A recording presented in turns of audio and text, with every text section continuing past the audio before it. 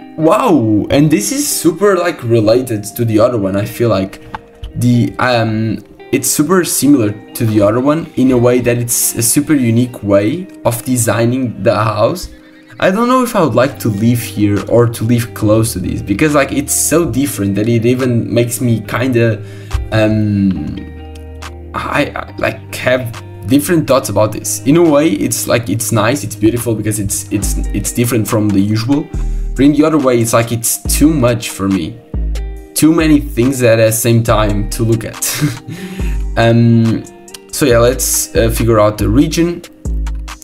That's maybe what I should do here, but I have no clue. We have some roads there, 1, 2, 3, but that's a province road, so it doesn't really help if I don't know the region. Yeah, I really don't know. Yeah, I have no clue. I guess I can go like Tokyo here, because the roofs look quite northernish. And I don't really have vibe of south. Yeah, nice. So it was in the Kanto region in the province of Tokyo. Yeah, in the province of Tokyo. So it was this. Does it say what that is? No, it doesn't. Okay, fair enough. Maybe it's just a house of a person. And wow, we have... I don't know how to describe what this is. It's like a monster, but I think this is cultural.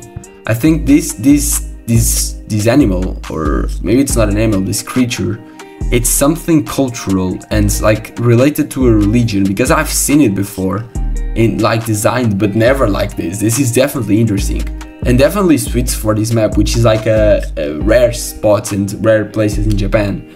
Inside the city, I feel like this, I don't have like much stuff I can look at this round, so maybe let's guess like in Osaka. Oh, and it was in Osaka. Wow, I did get quite lucky. And it's a shrine shaped like a lion's head. Okay, it's shaped like a lion's head. Cool, never seen that. And I'm in a place that I think I've seen before. This is a really nice one. I think this divides 3 provinces of Japan, and I think it's like around here, so maybe here. Wait, maybe not. Maybe it's... no, this is like always water. Maybe it doesn't divide. Maybe I'm just tripping. I thought it divided 3 provinces in Japan. But all of them are in the water. Does it say something here? And I think they were in Tokyo. Yeah, we got Tokyo pole tops. And these are like some crops, which make me think a lot that it's like up here. But this is in the water, so it doesn't make sense. Is that another border? Oh, there's one here, and there's another one here. Wait, maybe it's here. Yeah, it's definitely here. Yeah, it fits perfectly. It should be here. Perfect. That's a 5K. Yeah, I'd seen that place as well.